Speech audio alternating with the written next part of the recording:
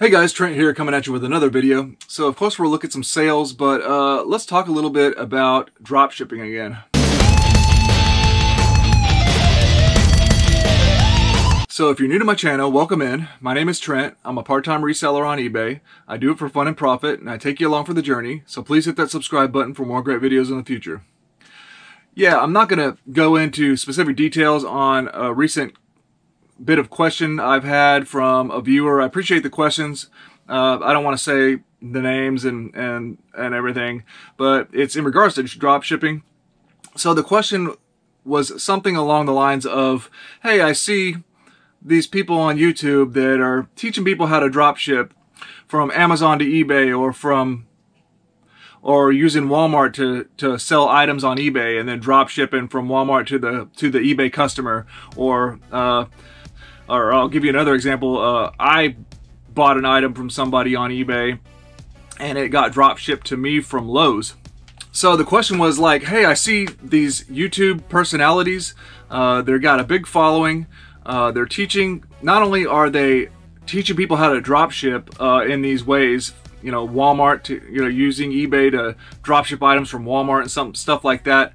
But they're actually charging people for courses on how to do this. So they obviously have some pretty good confidence that what they're doing, I guess, is either correct or as far as legal, I guess you could say, or within eBay's policy. So first off, we'll establish once again, I made a video on drop shipping on eBay not too long ago. eBay has stated very clearly their drop shipping policy, and I will link the policy again down in the description box of this video. As I did before, but eBay, it is against eBay's policy to drop ship items from Walmart, Lowe's, or anything like that on their platform, unless you have, like, basically they are your licensed distributor, which in all reality none of us are going to be, you know, Walmart and Lowe's and places like that. They don't do that. You know, they have their own online sales that they do, so they're not going to be, you know, licensing out their products for us to sell on eBay and mark them up and make more profit than they are, right? So my guess is that the people that are charging for these courses are using terminology like, you know, you drop ship from your supplier. And so according to eBay's policy, if you have an actual supplier, as in you have like a contractual agreement with a supplier that they're, you know, some of their products that they have are yours to sell, then that eBay does allow that, okay?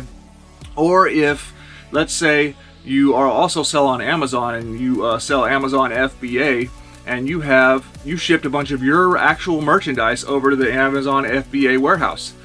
You are allowed to drop ship your own items on eBay if you sell one of those items that were your items that are in the eBay or the Amazon warehouse, and you sell it on eBay.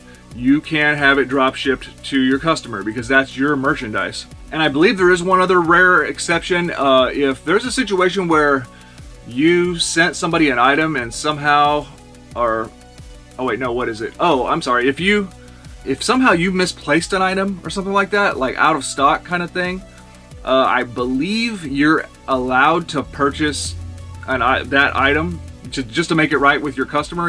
I believe eBay technically allows you to purchase an item and have it drop shipped to that customer to help satisfy that order rather than, you know, disappointing that customer. But that one's a little bit of I'm not very solid on that fact. So anyways, review the policy. So in regards to these questions, you know, they're saying this YouTube, there's one specifically I'm sure a lot of you guys know.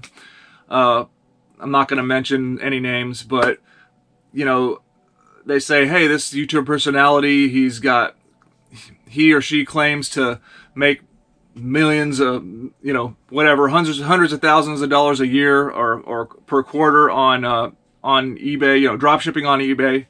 And he's teaching people how to do it and charging them, I think it was like close to $300 for a course on how to drop ship. My answer to that is, the eBay policy is very clear. There's a lot of things that people do out there in life that they just don't get caught for quite a while, okay? So my best theory on why this is going on, why they're able to do this.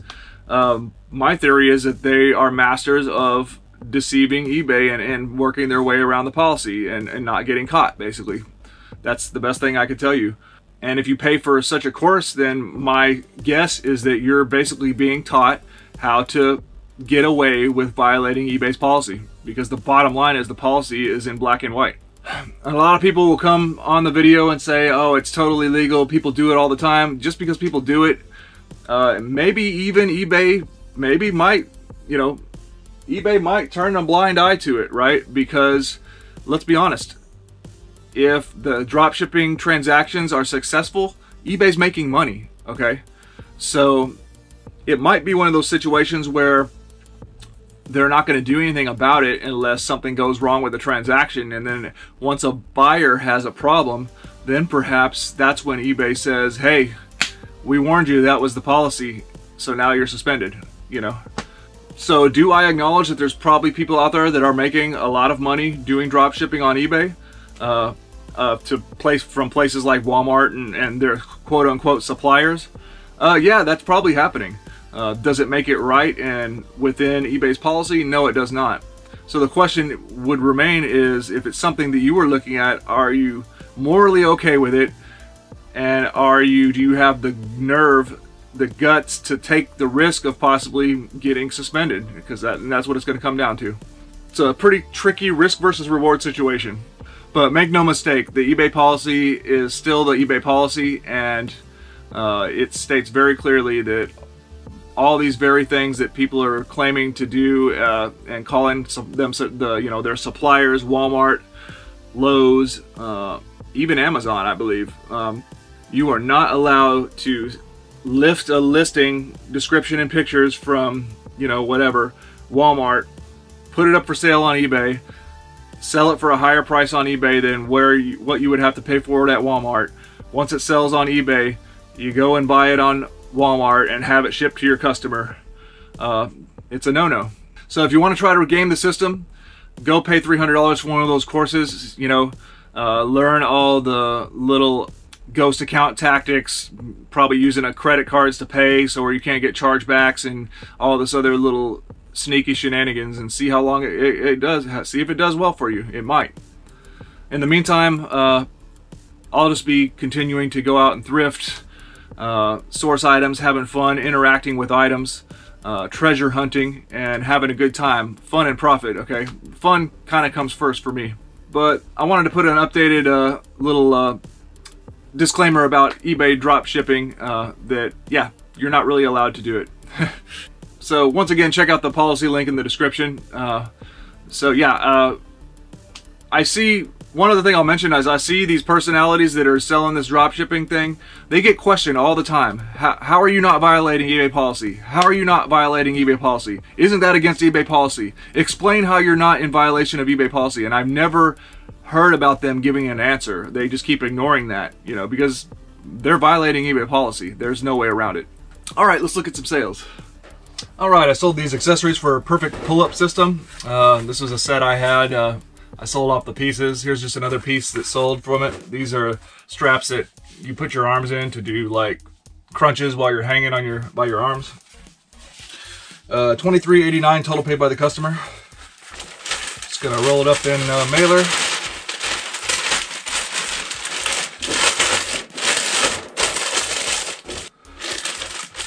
$13-ouncer. All right, here's a little Power Ranger figure I picked up for $1.99, I think. This is a Power Ranger something, I think Dino Thunder or something like that. This figure sold for $15.76 total paid by the customer. I think I got a box that's gonna work for this guy. Yeah, perfect. 10 ounces. Here's a video game, Wii game, that I picked up from Goodwill for, I think I paid $3.99 for it. A Boy and His Blob. Total price paid by the customer, $16.35. Just gonna do a padded mailer for that one. Here's that yard sale Bible I got, the Barnes & Noble's Holy Bible. Really nice one. I paid $5 for it. Total price paid by the customer, $43.90. gonna put it in this box. I'm gonna ship it media mail, so I'm gonna really wrap it up good.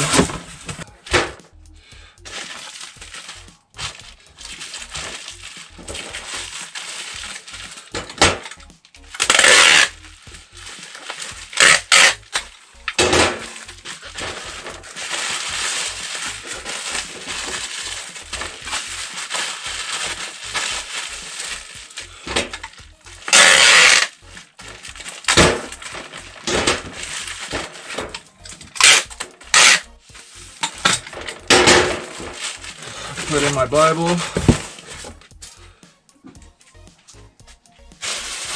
I got a lot of these right now. I'm going to fill in the void with these.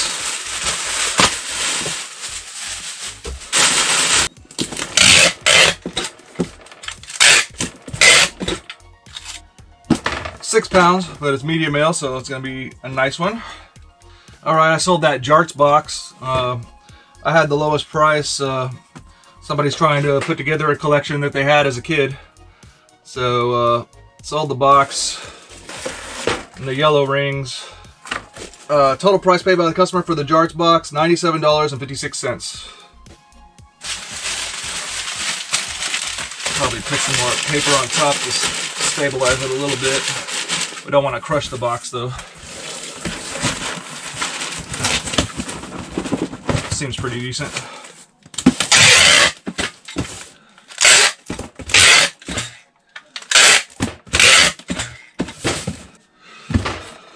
£4. Okay, my most recent yard sale, I sold already that Star Wars lot. I flipped it pretty quick, not for a whole lot of profit, but it still flipped it and made a profit. So I got some pretty good pieces in there and a huge accessory bag. Total price paid by the customer, $47.08. So I'll probably just throw all these figures in a bag. Yeah, I'll throw all this stuff in a bag and then pad this box and place everything in there.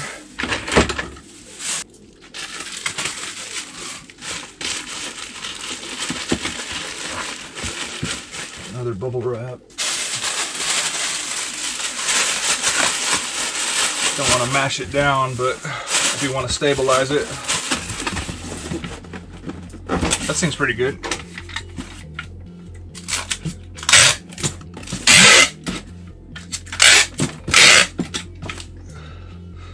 £5 of Star Wars toys going out. Alright, finally got a old school Star Wars lot. I took all the cheap old school blasters. We got a Recon with a lot of stuff on it. All the battery stuff works on these too. We got a Recon, 2 Night Finders working. We got that Deploy working, nice. And a Barricade, pretty nice blaster.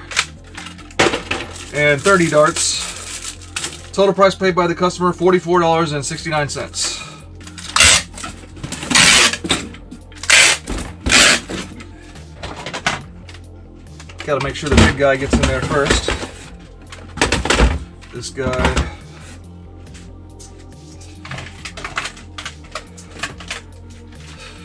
Barricade, Night Finders, buttstock, 30 darts. And that pretty much fills the box.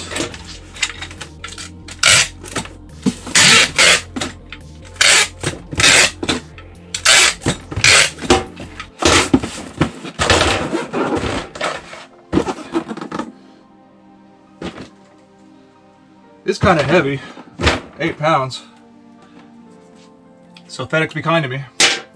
Alright guys, well that's going to do it for this video. I hope you enjoyed. Please like, comment, and subscribe. Let me know about eBay tips and tricks.